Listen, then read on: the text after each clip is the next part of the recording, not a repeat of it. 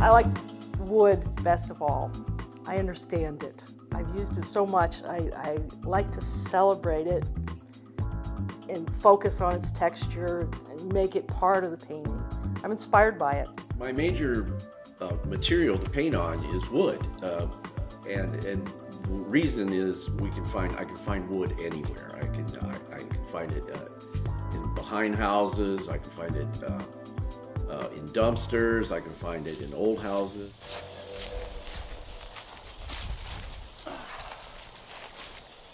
Is it good? It's kind of thin. Yeah, I don't know. I like the surface of it, but we'd have to frame it in. You want to bother with it?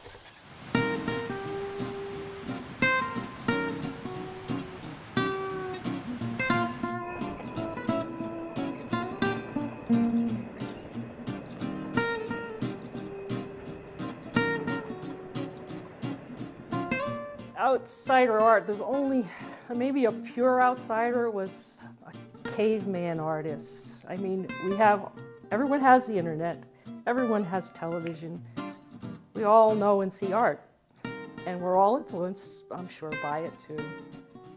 But to me, an outsider artist is self-taught, and they're not working through the art establishment, they're not part of the academia, they just make art.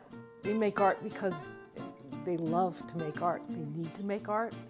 And they have a personal vision. They don't follow rules. They make their own rules. That's what outsider art is. Personally, outsider art to me means it's a whole lifestyle. It's where I live. It's how I live. It's the materials that I use, the different materials. It's my images too. A lot of the images are not real popular images. Some of them are very young style images, like a child would do in a way. The colors are always give me the feeling of just complete floating sometimes. It ends up being a particularly personal vision, both in lifestyle. I paint late at night. I don't follow too many rules about the painting. Almost anything goes. I like to use that term. And the other term I like to use is that the worst thing can happen is I have to do it again.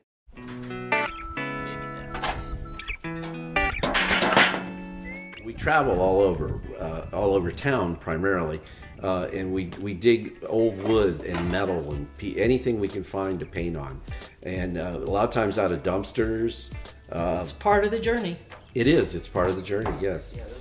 And we have to, then once we get the raw material, we then do all the background. And the idea of the background mainly is to try to not pay attention to what we're doing on the background. We just want to cover it somehow. We're priming the board, but we're priming it crazy. Yeah, yeah.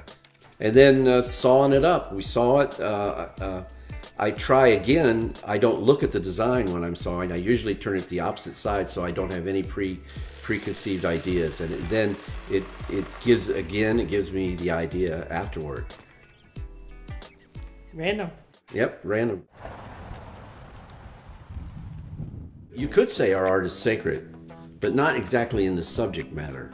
It involves a lot of ritual. It involves a lot of inner searching to try to figure out which way we're going. And we go back and forth, and usually we find a path. And the wonderful thing about finding a path is we're in a church. We're already in a church. With our art, we're mapping life. We're trying to kind of make sense of life and life experience. And that's basically what a church does. I suppose. It's our own personal little religion. Yeah, a cult of two. A cult of two. It is kind of an art religion type reality. It's not a religion in the situation of a god or a devil or anything, but it's religion in the fact that we live it every day. It's really a solid thing. And we're missionaries. We're missionaries of art. How about that? Art missionaries.